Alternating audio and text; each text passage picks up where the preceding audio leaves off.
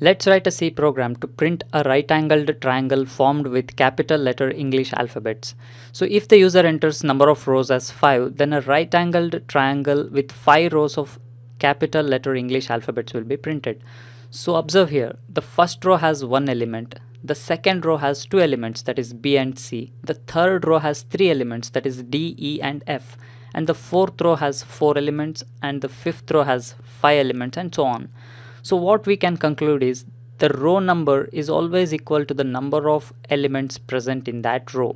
So keep this logic in mind. We will be using this same logic in our nested for loop. Okay, let's get started with our C program. I'll take integer variables num, row and column, and count. I'll assign 65 to count. Why 65? Because 65 is the ASCII value of capital letter A. Now I'll ask the user to enter the number of rows for our triangle. And let me store that inside the address of integer variable num. So now let's write the for loop. So observe here, for row, this outer for loop selects the row. That's it.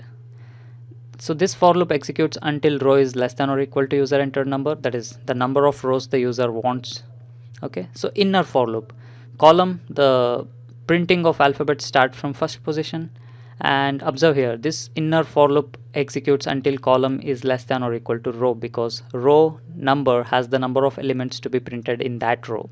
Okay, so inner for loop actually prints the alphabets. I'll leave 2 spaces here, comma, count plus plus.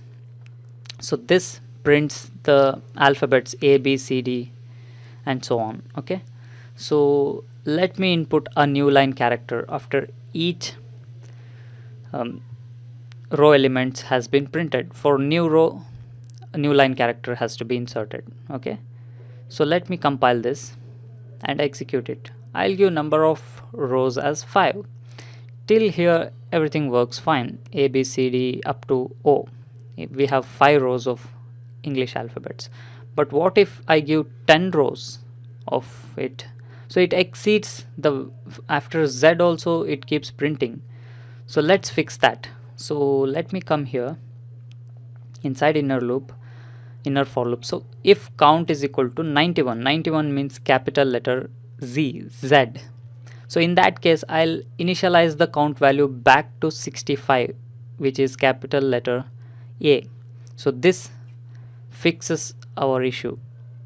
So let me compile this and let me give 10 rows now once again.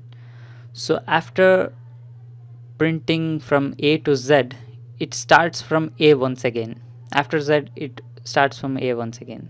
So this is how we print right-angled triangle formed with capital letter English alphabets. Okay, please follow the link present in the description section of this YouTube video for source code, notes and discussion about this topic. Please stay subscribed to our YouTube channel and blog. Share this video with your friends online, and please do not forget to like this video on YouTube. Thank you.